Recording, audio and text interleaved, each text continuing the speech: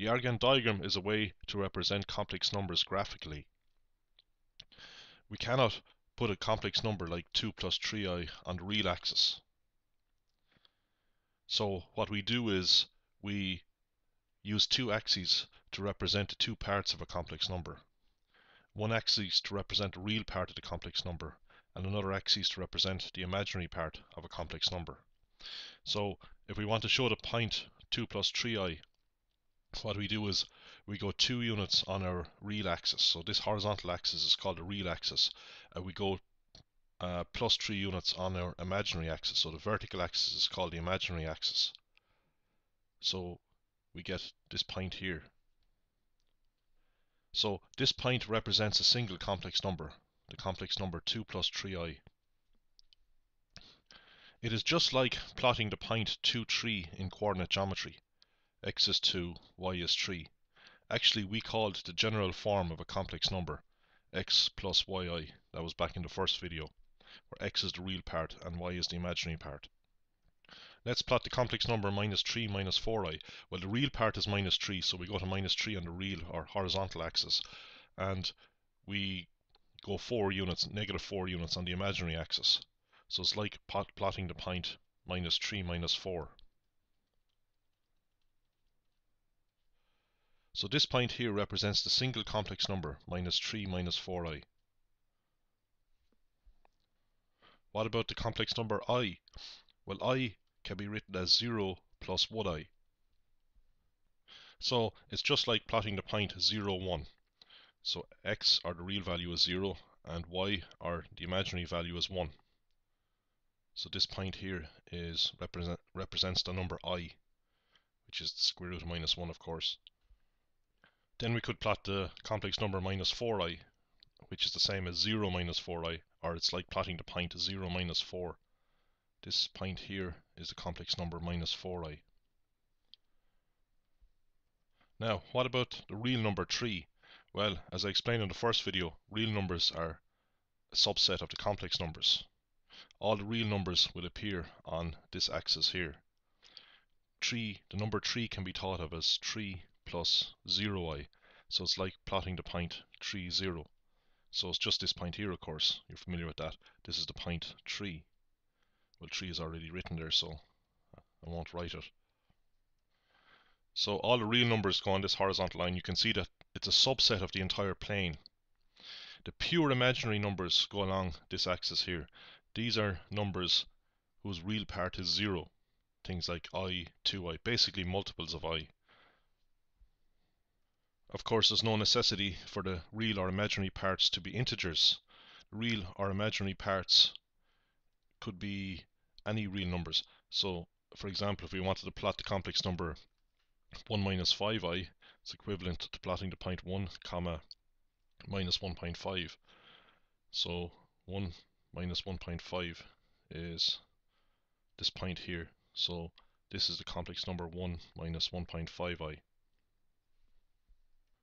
Let's look at the real number 0. Well, 0 is the complex number 0 plus 0i. That's just like plotting the point 0, 0. So that's the origin of our Argand diagram. The next thing I want to discuss is transformations of complex numbers in the complex plane. We can also refer to this as the complex plane. So you can see we have our real and imaginary axes.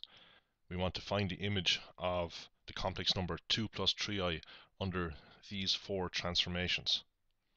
Now the first transformation, S sub x, basically means axial symmetry in the x-axis. Well, I could call the x-axis the real axis. Okay, so it means this axis here. So let's locate the point 2 plus 3i. Its real part is 2, its imaginary part is 3. So it's this point here. And we want to get its image under axial symmetry in this axis. That's the first question. So axial symmetry means we just imagine folding the complex plane over the x or real axis and seeing what this point maps onto. It's also like getting a mirror image of the point. So 2 plus 3i will end up here. Okay, so we just move this point down perpendicularly through the real axis and go out the same distance on the other side. So whatever distance this is, the distance of the point to the real axis, we have to have the same distance on the other side. It's like a mirror image. The distance of the object in front of the mirror is equal to the distance of the image behind the mirror. So it's quite easy to see from the diagram what the answer is.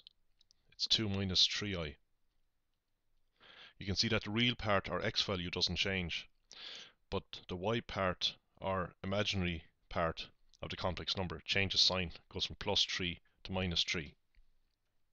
Now let's get the image of 2 plus 3i under sy, which means axial symmetry in the y-axis or imaginary axis. So we just move through here at right angles and go out the same distance on the other side. So it's quite easy to see what the answer is. It's minus 2 plus 3i. So you can see what happens. The real part, plus 2, becomes minus 2. So the real part, our x value, changes sign, but the imaginary part does not change sign. So you've seen this kind of thing in coordinate geometry.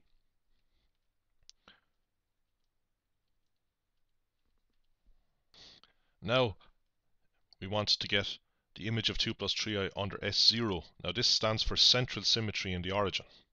This O stands for the origin. So now we're mapping this point through this point here. So it's a central symmetry. So this point is the center of the symmetry. So what do we do? Well, we just imagine connecting 2 plus 3i to the origin. And we go out the same distance on the other side. So it's quite easy to work this out. This is the answer here.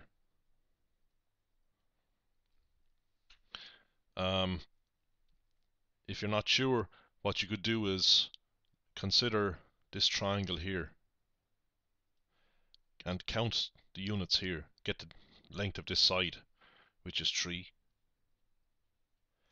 And then what you do is, at the central symmetry point, which is the origin, the center of the symmetry, just measure down this distance, measure down 3 units. Then we can look at the horizontal distance between 2 plus 3i and the origin. That horizontal distance is 2. So what we do is we just measure across 2 here. And there's the answer. So this line here will have the same length as this line here. We will have 2 similar triangles. 2 equiangular, well, 2 congruent triangles actually. They're equal in every way. Now if we read off the coordinates of this point, we see that this number has a real part, minus 2, and its imaginary part is minus 3. So this point represents the complex number minus 2 minus 3i.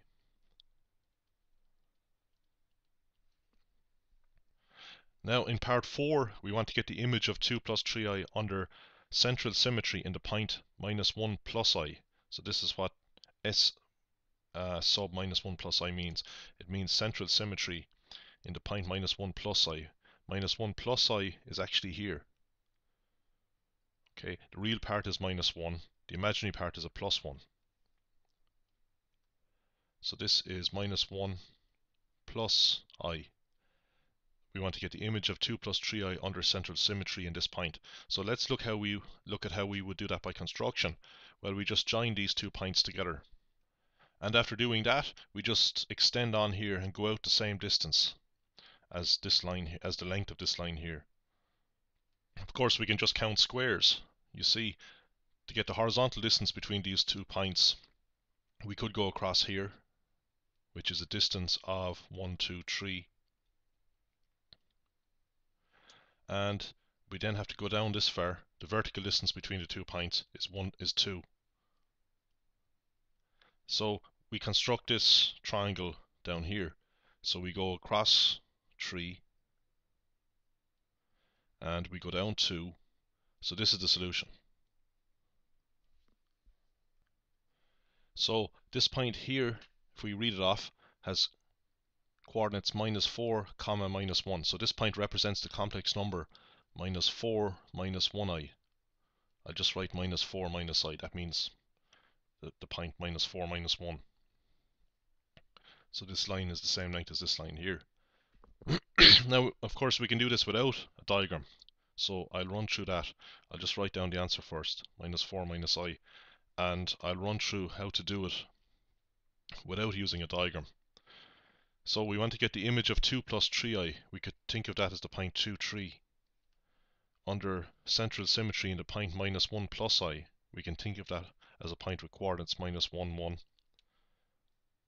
And we have to figure out what this image is. Of course, we know the answer. It's going to be -4, -1.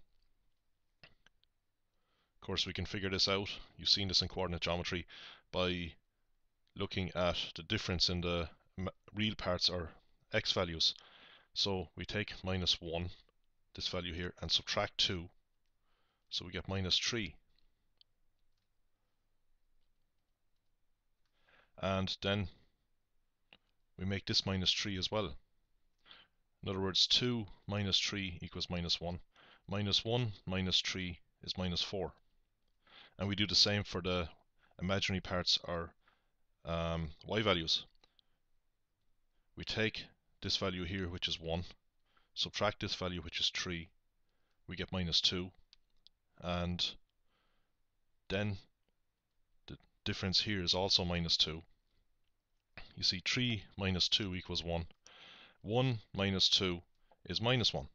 So we get the point with coordinates -4, -1, which corresponds to the complex number -4, -1i. I'll do one more example of a transformation. Find the image of 2 plus 3i under the translation 1 minus I goes to or maps onto 3 minus 2i. So let's see where this translation is. The tail of the translation is at the point 1 minus I. 1 minus I is this point here. Real part 1, imaginary part -1.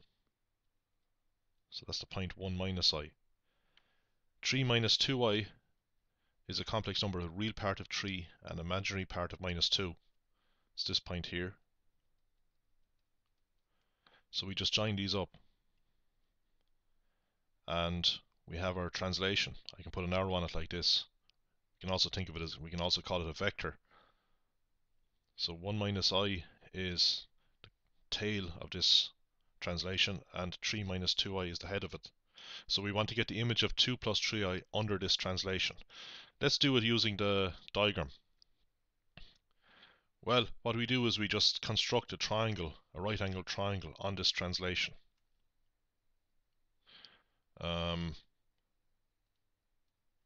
So we see that the vertical distance between the endpoints of it is 1. It's just 1 square down. The horizontal distance here is 2. So we apply those changes to 2 plus 3i. So you see that we went down 1 unit, so we go down 1 unit here, down 1 square, and we went across, we added on 2, increased the real value by 2, or the x value by 2. So 2 plus 3i ends up here.